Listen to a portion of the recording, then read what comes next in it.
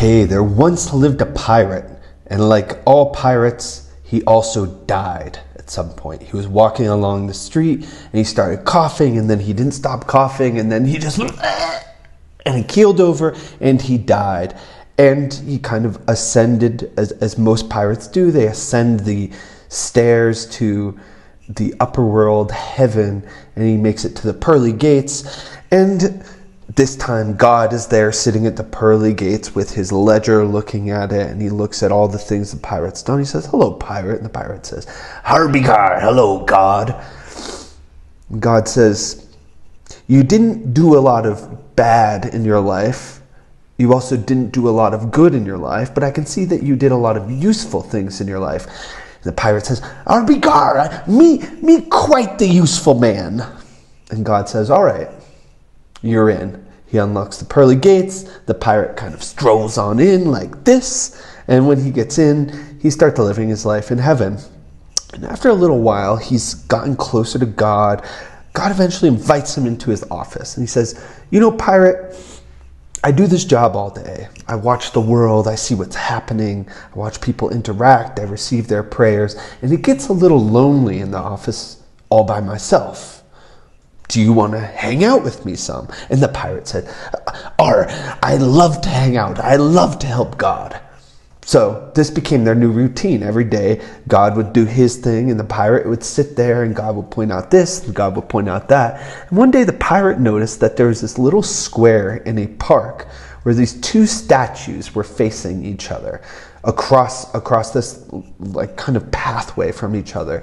And one statue would look at the other with its hand out as if to say, "My beloved, I want to be with you." And the other statue would also be on the other side as if to say, holding on its hand, "My beloved, I'd love to be with you." And the pirate thought, if ever I get the chance, I'm going to make things right between these two and bring them together once and for all.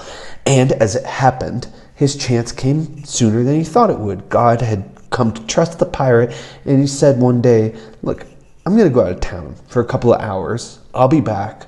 Would you just watch things for a little while?" And the pirate said, "Harbigar, I won't let you down, God."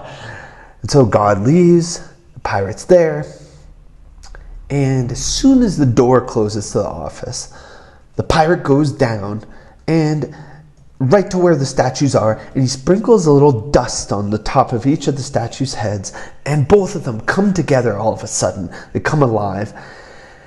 And they're kind of like, "Oh my God, my body's moving." And then they look across and they see their beloved, and they move toward them. And the pirate says, "God will be back soon, about 20 minutes. You have 20 minutes to consummate your love." And they said, 20 minutes. All right, well, we've waited an eternity. It's not a lot of time, but it's some time, so that's enough time. And so they go into this bush over to the side, and the pirate's kind of sitting there smiling as the bush goes back and forth. And you can hear kind of these little sounds that the statues are making.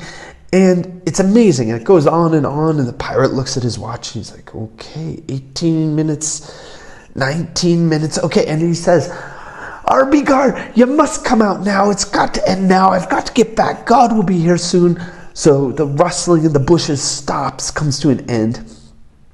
And the two statues walk out side by side. They have big smiles on their face. They both look so happy. And they're kind of looking at each other, knowing that they're going to go back and be statues again. They're looking at each other lovingly and adoringly.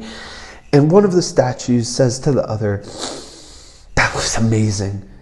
I've waited centuries to do that." And the other says, me too. Just, if we get to do it again, one request." And the first statue says, "Yes, anything, my love. What is it?" The second statue is, "Next time, I hold down the pigeon and you take the shit."